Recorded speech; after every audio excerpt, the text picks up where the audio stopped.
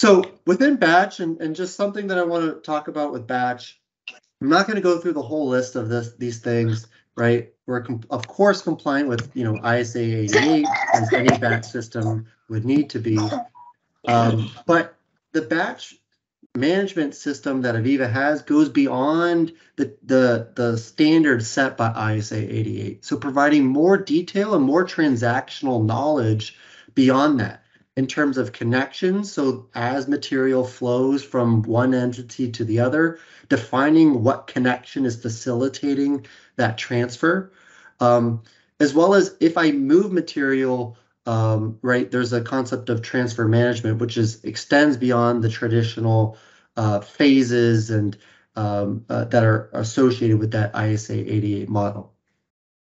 But really, the main selling point of our batch system is, if you are familiar with a batch environment, is that you don't need to rewrite the control system layer to be an ISA 88 standard, right? Oftentimes, if you're in this space, right, our customers are getting OEM, skids off the shelf from a vendor, and those skids weren't built with ISA 88 in mind, right?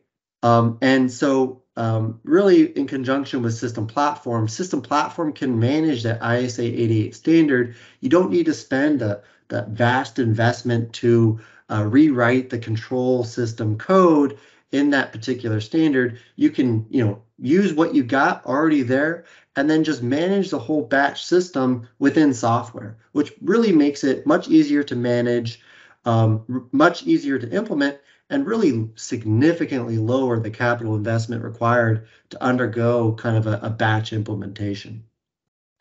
And with that, right, batches, you can integrate that with InTouch, you can integrate that with OMI. So there's really nice ways that I can integrate that. And this is an example of a batch application that's been integrated into our OMI product.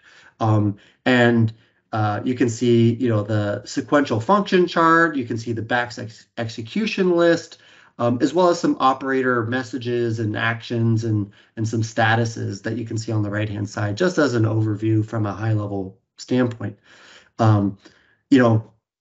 All these controls are actually .NET controls that we've embedded into the actual application.